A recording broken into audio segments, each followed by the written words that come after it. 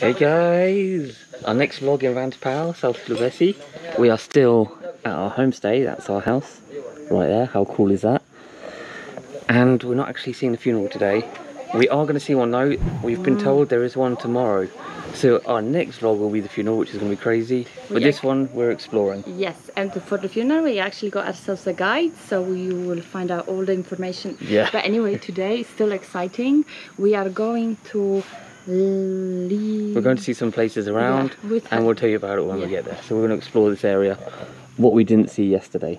But our house is so cool. We're staying inside there. Yeah, go!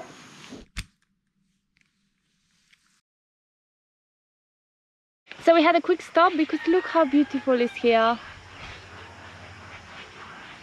Look at that. Bit cloudy, but wow. Yeah. And the other side, you can hear all the metal things flapping in the wind. People working on the rice fields. Quite awesome, eh? The hills, the mountains in the background, and the cockerels, and a traditional house up there. Look up there. Oh, yeah.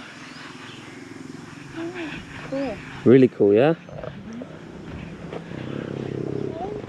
So yeah, we're going to carry on. Nice little village. It is actually, yeah. Yeah. We're right, yeah? So it'll be right. Yeah, it'll be like, hello! Good morning! Wow! Not so chilled out, doggy. Not anymore. We think we go this way. We're almost there now. Nice little cul-de-sac area. So they got an expensive pool.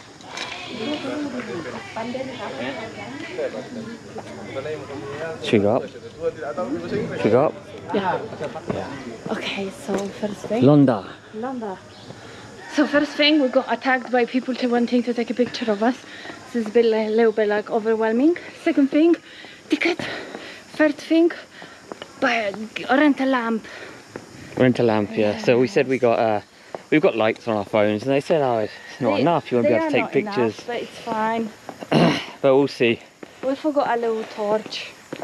Yeah, a little head torch. Oh well. Yeah. So we're getting our first views of it now. Oh my god! This is Londa Ancient Graveyard. So again, if you saw our last vlog, there was a lot to do with graveyards, funerals and stuff. That is the big thing here. So as you can see, this is a natural cave just filled with coffins. Look at this. Look at all of them stacked on top of each other here. So this is from the funeral. Yeah. This is one funeral. Must have been recent, or it's gonna be happening, do you think? Because it's all the same person. All the same person. I know, oh yeah, right up there. A few up there, like one hanging. Where do you see that? Oh, there. Yeah. Wow. It's like a children's one. I assume this is the ladder to get up to this, where they've made all the figures of the people who have died. The effigies. That is... wow. And one in the style of the traditional house. Okay, let's go in. Okay, you won't like this.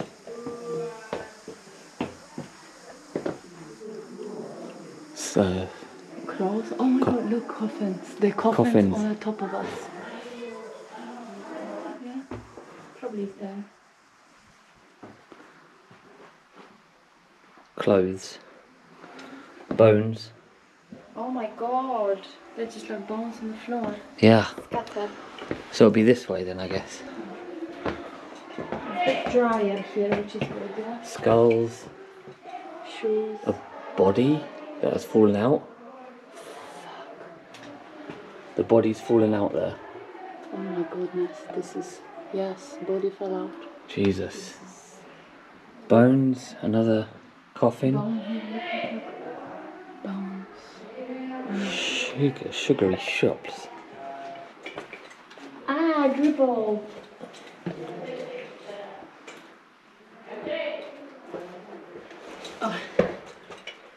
Oh, is that the Romeo and Juliet? Maybe. There is a story about two people, about a couple, a guy and a girl, who fell in love in a big city, and then they came to introduce to their village themselves, like the other halves, to their family, and turned up they were second cousin, and they were not allowed to marry, so they hanged themselves here. Okay, they hang themselves, and maybe that's their skulls. For love. Eh, Ruto ni bule. Foto ni si Bang. Hello. Photo. Picture? Yeah. Is that Romeo and Juliet? No. No, there. Down there. Nggak ada pemalunya? Nggak ada. Itu nggak ada orang dari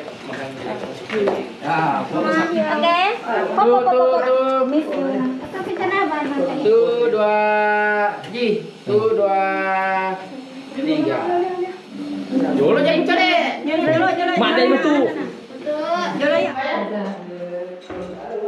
don't like this. Okay. Should this be the last bit?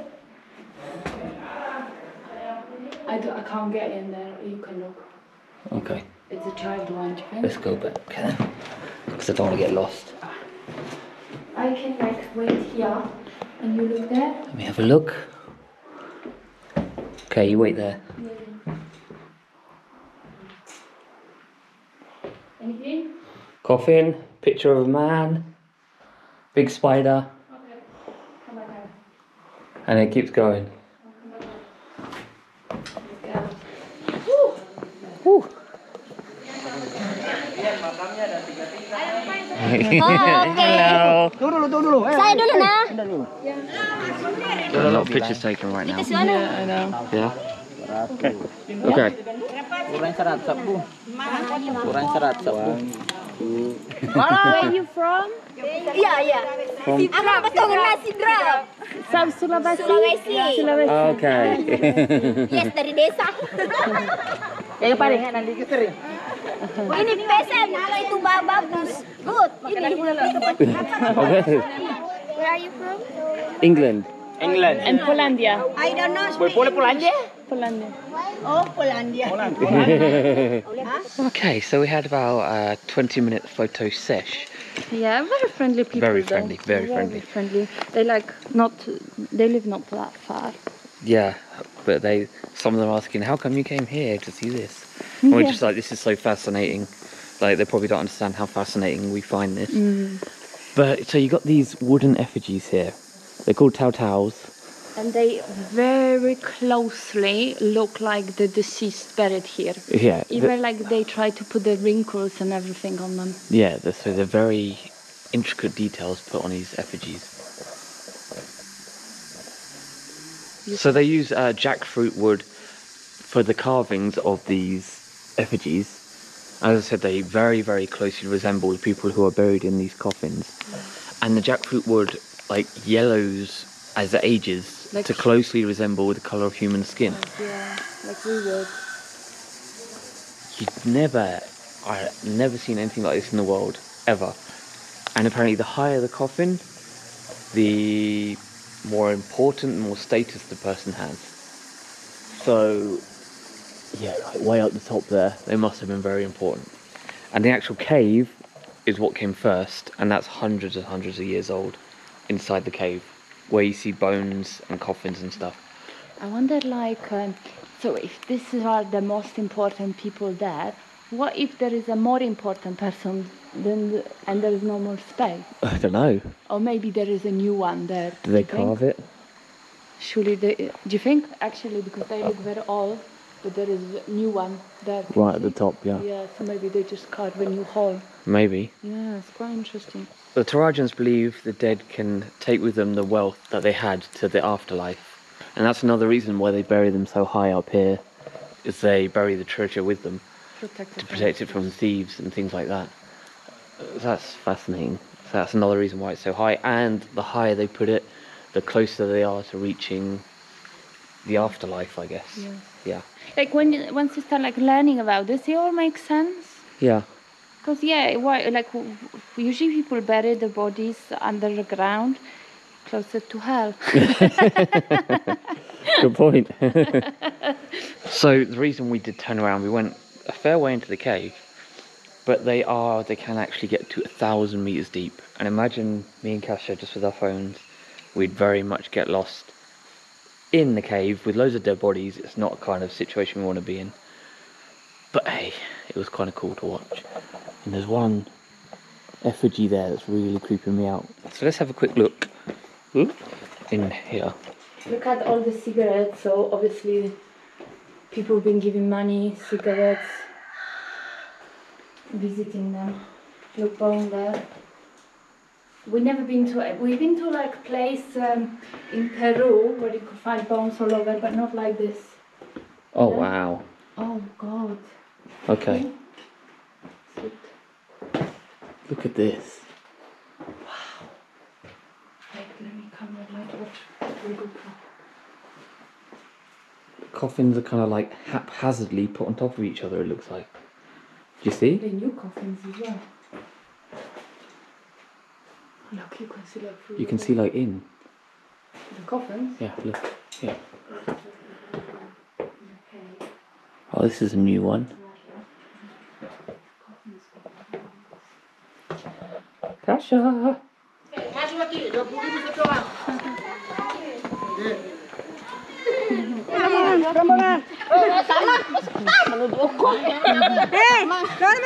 Anterin, kuat aja lah. Cincang Tanam bapak ibu. Foto. I think we spend more doing pictures Than sightseeing. But anyway, off to our next location. So we have arrived to Lemo, our next stop. Rather nice short drive. And if you stay Lemo in village. Everything is very close. And just looking at these traditional houses here. Oh, this one fell off. So these are, I guess, no longer used as houses, but the roofs are like growing stuff on them. Definitely falling apart. Well, I'm going in. Right here. Okay. That's someone's house.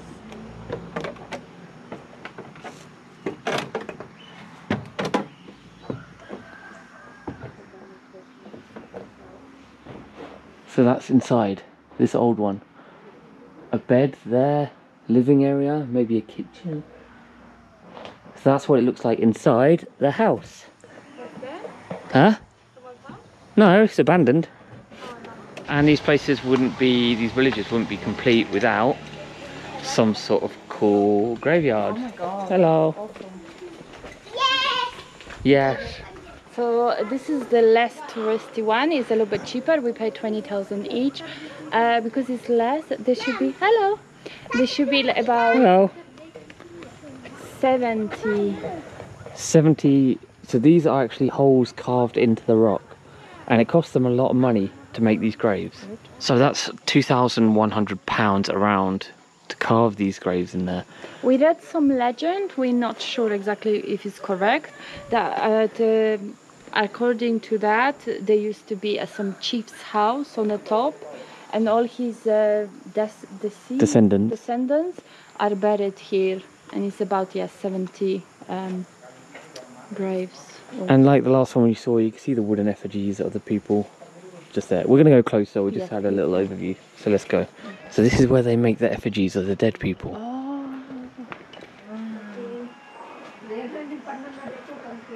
So this is a close-up of what they look like, some of them. The wood will yellow over time, but very similar. Over £1,000 for one of these figures. Oh, look at those ones.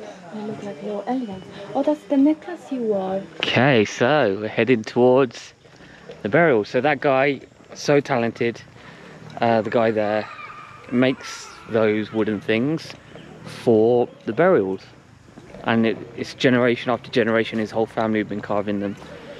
So their statues are actually the ones here. So let's head up. So they estimate these graves are head back to the 16th century, and see, it's more to it. Look at this. Look at the graves here.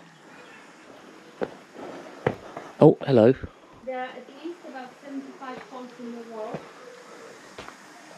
So look at this. So look at that door. It's like a door to a vault. And one of those people up there is in that vault. Or maybe both of them. And it's a bit of a closer look. So this lovely lady is in here. And all these offerings. Not litter, nothing like that. They're offerings. And this is, look how detailed. You get down to the veins. And this is the lady that would have been there. And at the moment she's sheltering us from the rain. Thank you. The difference here is from the other graves, this one's formed by humans. Like the holes in the rocks are carved out. Whereas the natural one, like Londa, it's just the cave that's there and then they attach stuff to the side of the rock. And I think this part must be new, so it's gonna head to the other part. There's another part to it. Yeah, look at this view. And then you come here, and then you look at this. Wow. Wow! Look at that. Not like that many, yeah?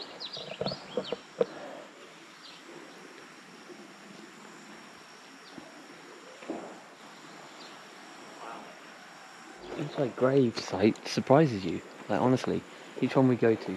Because we were thinking not to go to many, we were just thinking to go to one because you have to pay for each one. But each one is unique. Yeah, yeah. Look at the Fascinating. tokens, yeah. So higher is more important person. This must have been an important person. This must have cost a lot of money to do something like that. And look at them. All with hands out. All with hands out. To the blood.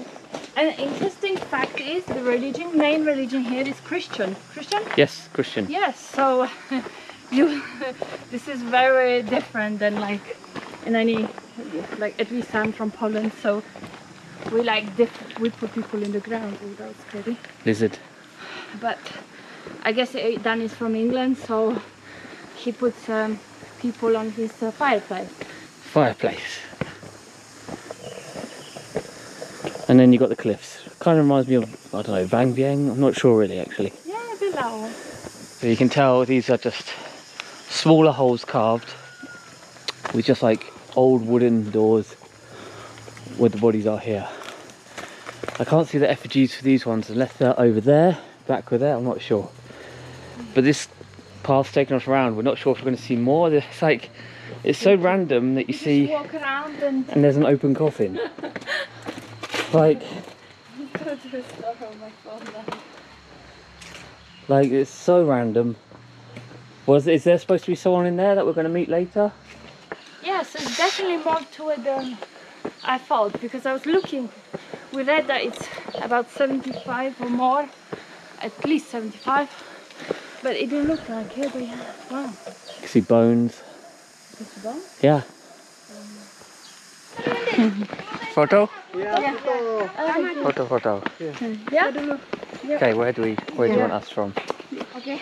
Thank you. Okay. Right, back on our bikes and to the next place. Okay, trying to find our next location. We kind of had to park up. I've been followed by section of doggies. We had to park up and walk a bit to try and find it. But it took us through someone's house. And the person's house who it took us through is now showing us the way. Like a long way from her house. So, how kind. Ah, there it is. 1, 2, 3, 4, 5. 5 babies. So there are many of these about, and they are known as baby graves. Let me show you a bit closer. And the baby graves are in the tree. Wow. So behind these, in this, are babies, unfortunately. And as I say, in this area, there are many baby graves. But this is how they're buried here. So when a baby dies before having teeth, a small hole is carved into the trunk of this tree, just big enough for the baby's body to fit in. Then the mother wraps the body in cloth and places it inside, and the hole is then sealed with bark, and as the tree heals over time, the tree trunk will absorb the body. And the higher the tree grows, closer the baby gets to this heaven. Yeah, Yeah, exactly. And after 16 years, their body reached the land of the souls. Yeah, That's like a really cool, like fascinating way to bury children. So this is her family. Some of her family is inside this tree. So just like everywhere, you see graveyards everywhere. They have these everywhere because this is just what they do. It's not like the main touristy one. There are very touristy ones where you'll see tourists go to, which are marked on the map. But we found this one just randomly, and it's just a local family's one. And just to show you, like, authentically, this is what they do here with the babies that die. But now we're going back with this lady. There we go. That's so kind of that lady. Yeah. Incredibly, we just, yeah, she was doing her work and then looked outside and there's the two of us just standing on her property. And like Kasia just said, baby grave, and she nodded and just walked us all the way there. Yeah. I was expecting to be charged. Now I feel like we should have paid her. Yeah. It was already a bit of a depressingly morbid vlog with all the graves. We thought we'd make it a bit more depressing with the baby graves. So now we're going to end on a light note and hopefully get some fantastic views. We've got a 50-minute drive ahead of us. Yes. So we're going to put the GoPro away and then show you when we get there. So the next time you see us, hopefully, we're at the viewpoint. And after a 50-minute drive, we have arrived. It was mountainous, windy roads. Yeah. And we've come to Lolai viewpoint. I love Lempe. I love Lempe. So let's show you this viewpoint. Look at this. Oh, wow. You can go down. Look at that. So if you come first thing in the morning, the clouds are low and it's just you're above the clouds. We were tempted, we set the alarm actually. 5:10, we set the alarm, and the owner said that she's supposed to give us the key and stuff then, but we messaged her, nah. No, it's too early and we went back to sleep. The only thing is very cold. We got very cold. It's like it would be very bright and green, but because it's like cloudy, it's a bit foggy. Yeah. So I guess it's a little bit like in Ubud in Bali. Yeah. Yeah. But the amazing thing is this is very non-touristy. Non-touristy, yeah. This which is is great. Tourist attraction, but one of the tourist attractions here, this guy just was taking video of us. Yeah. It's funny. It's cool, just dotted with these traditional houses. You can just see the roofs, the curved roofs, just dotted throughout the hills.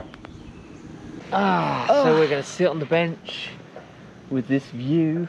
We will enjoy it, and I think this is it for this vlog. But again, don't forget the next one's gonna be the most interesting, the most crazy, most insane. You might have seen some weird stuff on this one, but the next one's gonna be even weirder. It's gonna be yes.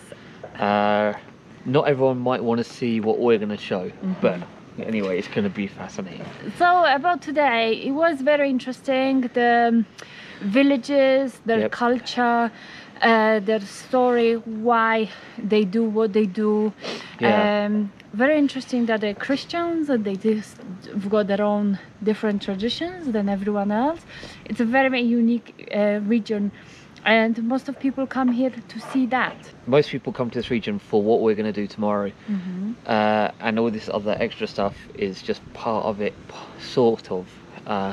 But you'll see tomorrow what we're going to do. So yeah, we've had a really good day, so we really love this place so far. Really looking forward to the next one, and enjoy the view. Bye.